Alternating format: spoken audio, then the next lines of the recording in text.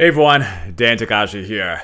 I wanna be a billionaire. You guys know the song, right? Everybody knows the song. I was reading a great article this weekend, and I maybe just remember that what are the trends going on in the world right now for the billionaires, and how is this going to help you, me, any of us to accumulate wealth? Even if you don't want to be a billionaire, you don't care. Just in general, how is the world's wealth moving? And I want to talk to you about a really interesting article that came out. Asia's 20 richest families, they're controlling 463 billion, and also give you a trend as to what's going on in the world's billionaires, what sectors they're in, etc. And at the very end, give you my advice on the trends and patterns I'm seeing that maybe will help you make money, more wealth in the future. For those of you new to my channel, my name is Dan. I'm a former Wall Street guy, former hedge fund guy. I just started YouTube this year. Would appreciate if you guys subscribe to my channel and follow me going forward. Currently, right now, the time is 12:46 p.m. November the 30th in Japan at Tokyo time. So let's get started. First off, let's talk about this article that came out, because it's so interesting. It's so interesting, I think, just to see where wealth is moving, especially in Asia. Asia is right now the booming large part of the world right now. India and China, two very large economies, two largest populations. They're amassing tons of wealth, but other parts of Asia as well are moving up, including Japan. And let's talk about some of the families here that are amassing some wealth. So looking here, we can see here, Asia's 20 richest families control 463 billion. And believe it or not, going through the rankings here, number one by far, the huge amount, $76 billion, is the Ambani family. 3 generations from India, Reliance Industries. Now, this is the largest conglomerate of basically oil refining complex. So they basically are in the energy sector. A very famous, 76 billion. Note that they are more than twice the number 2. So this is the most powerful family by wealth in India at the moment. Now going on to number 2, see the Kwok family from Hong Kong. 3 generations, Shanghai properties there in real estate at 33 billion. Number 3, Thailand is the Cheravanant family. Again, they could 4 generations at 31.7 billion.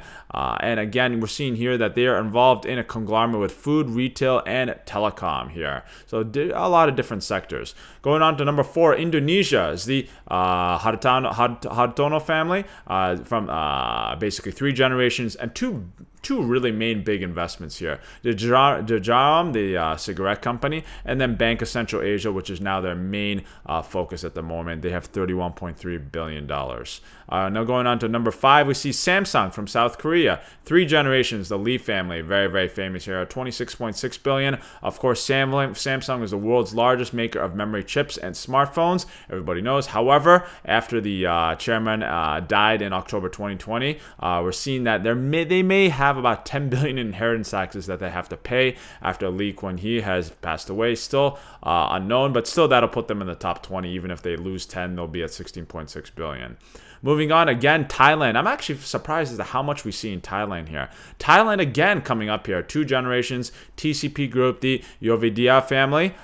Established originally to sell pharmaceuticals and medication, but then really he barely became famous for establishing what's known as the Red Bull drink. Originally it was called Krating Daeng, but yes, originally it started from Thailand, and they partnered together with the Austrian marketer, Diertz Martinez, and discovered the drink, and now basically these two families have gone, amassed a huge amount of wealth on this drink, Red Bull. And yes, I have drank Red Bull before. I think everybody probably has drunk Red Bull before. It's a crazy drink, and yes, it was invented in Thailand. Unbelievable, right? Let's move on to the list here, because this is so interesting. Moving on here, we see number 7 here is the Chong family from Hong Kong, Chai Tao Fook.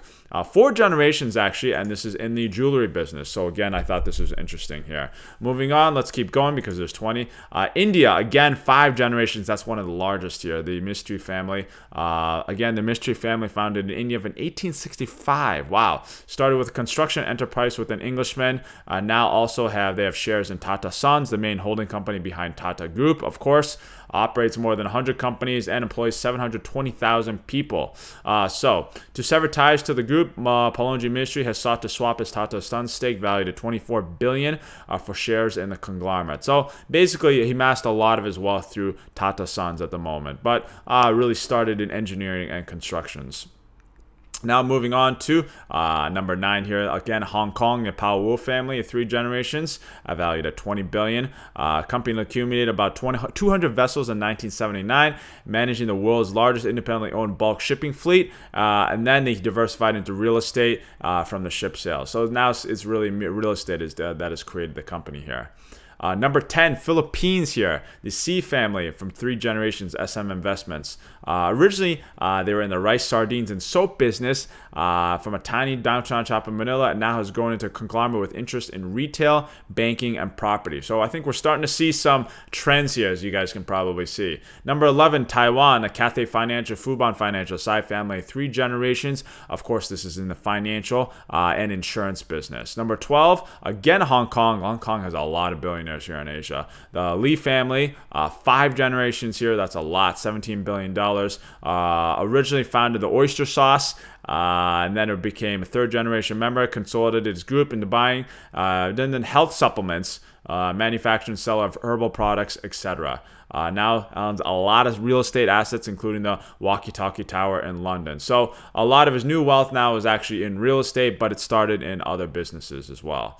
Number 3 is the Singapore, Malaysia Quick family. This is actually quite a famous family. Hong Leong Group. Again, they are focused more only in the real estate sector as well.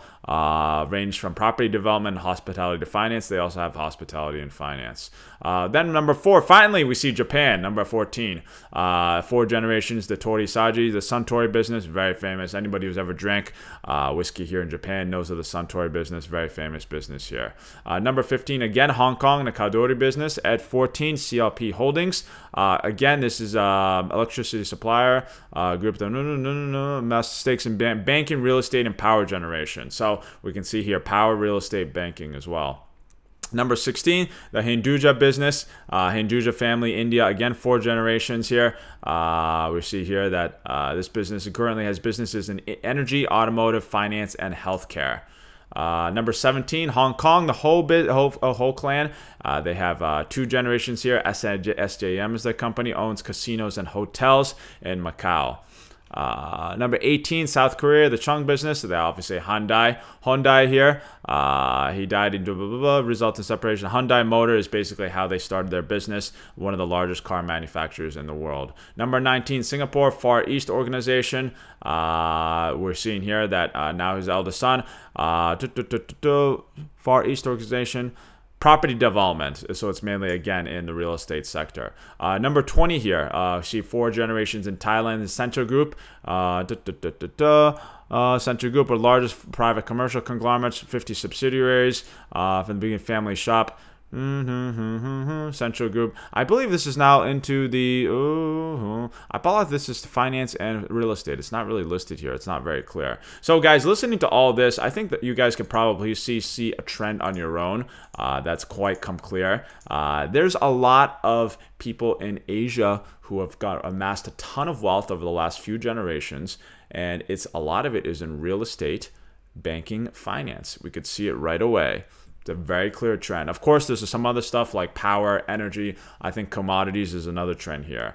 Now, the other large trend you notice that none of these multi-billion-dollar families are more than 5 generations. So 5 generations is a long time. There's just 1, but almost all of them are between 2 to 4 generations. So 2 to 4 generations, that's not a huge amount of time. Each generation is roughly 30 years or so. So 2 to 3, 2 to 4, you'd say maybe over the last 100 years or so is when this has all happened. So those are the 2 big takeaways that I can take from looking at all of this. Now, let's also look at some other billionaire industry data all over the world here, because this is really interesting. World map of billionaires here, according to 2020, we see here North America, US has the most at 614 people, and then China actually has number 2 at 388. Of course, we have Germany at 107, Russia at around 99, and then Hong Kong has a massive amount, 67, even for such a small place. Japan, unfortunately, only has about 26, but it's still more than some of these other countries we can see, like Philippines, Indonesia, etc., etc. So we're seeing here Latin America has a small amount. Africa still has a very small amount. The majority of wealth is coming from, North Asia, some parts of Europe, such as Germany, France, and United States here. So these are some important takeaways. Some other takeaways, good. I want to show you guys. I was going to show it till the very end. Is Forbes list of billionaires according to industry. By far, the biggest one is finance and investments, 14% of total. Then actually after that, fashion and retail, which is really interesting. Especially Europe has a very large list of this. Then we see retail, real estate, manufacturing, technology, etc. Last but not least, I just wanted to show, for those of you new to this channel and maybe those of you who are aspiring to be billionaires, I want to give you my 2 cents on what I think about all this and how I think that this is going to help you make money going forward. Because, guys, look, in my opinion, it's great to have a dream to be a billionaire. There's a lot of people who kind of push people back. I mean, I've seen this all over the world. Why do you need $1 billion? It's not about you needing $1 billion. It's about accomplishing a dream. I think becoming a billionaire is not about making a lot of money. It's not about being wealthy. It's not about bragging. It's about creating something big. Unless, I'm talking about becoming a self-made billionaire, not inheriting $1 billion. So that's a very different story. I think it's a wonderful idea, and I'm a bit worried about Japan, just being in Japan here for the last about 1 year or so. It's a bit of a pushback on people who are rising. It's not a rising star culture. This is a stay together with the group culture. But unfortunately, I think that that's a negative for the culture, especially business-wise, because you need to propel people to be able to move up in the group if they want to move up. And I mean, when I say move up, I just mean by financially. I'm not saying that they're ahead or they're above anybody. Just if somebody wants to aspire to be a billionaire, society and the government should support that person or that family or that group or etc. Because they could create something new, and they create new industries. This creates new jobs. This creates new sectors. It pushes the overall economy. So yes, of course, this can come from the government, but the government's not always very efficient, and it's led by politicians. It's not led by businessmen. So if you want to propel the economy, you have to be able to support the business sector, and I think especially support the younger business sector in Japan to make sure that if they want to aspire to be somebody very wealthy, create a new industry, then of course support them, because it's overall good for the economy. It's good for you. It's good for me. And okay, last but not least, guys, how is this really relevant to your portfolio? Even if you don't want to be a billionaire, guys, you saw very clearly the statistics we were going around here that by far the Forbes World's List billionaires, according to even 2018, the biggest is in finance and investments. That's the sector here. Not just that, but we saw in the list here, tons and tons and tons of this. A majority, the biggest by far we saw from Asia, it was finance, real estate, by far. So this goes to show that this is, over the last 100 years, maybe the last 3 generations, so it's where a lot of wealth is accumulated. It's where maybe you should focus a little bit of your time on. No matter what job you have, no matter what your aspirations are, everybody has to deal with money at the end of the day. But noting that finance and real estate is very important. So learn how to invest. That's going to be your finance part. That's what I'm here for. That's why I started YouTube. I want the overall culture, not just in Japan, but the rest of the world, to be able to accumulate wealth. I think it's good for our generation. I'm worried about our generation because the governments around the world have a ton of debt, and it's going to fall on our shoulders all over the world. Also, real estate. Real estate, unfortunately, Japan has had sort of a sideways real estate for the last 30 years, and it's a big reason why the economy has been faltering, is because when you have land prices going up, it's not, even if you're not an investing genius, it's a very unstressful way for everybody to make money. Whether you're a business tycoon or you're just a normal person with an apartment, if the value of your home goes up, you're living in your home, human beings need to live in a home, this is an easy way to accumulate wealth. And if the value of your home goes up while you're working, you have easily enough, maybe enough money for retirement if you can sell your home. So this is something that really Japan is lagging. This is really something that, why inflation is so important to have in Japan. Just because your costs aren't going up, guys, if you have problems retire, it's because real estate's not going up here, and people don't buy as many my homes here. So that's really something that I want to take home in Japan, is that hopefully we can get inflation going, which would help real estate go up, which is going to help you make money. But also, overall, even if you're not involved in Japan, even if you're not involved in real estate, guys, overall, get involved in finance. It is a way for you to accumulate money. You can see the statistics here. That's where a lot of people have made wealth over the last few generations. Thanks guys for watching my video. Hopefully you found this a little bit useful. If you did, please subscribe to my channel. And if you enjoyed today's video, please do press the like button below. Coming up guys, I'm going to be doing videos today on the dollars getting smashed. Also, China, a lot of stuff going on about how the world is becoming more reliant on the exports. And finally, the topics is going to be passing 1800 very, very soon, I think. So stay tuned guys. Thanks again. See you guys soon.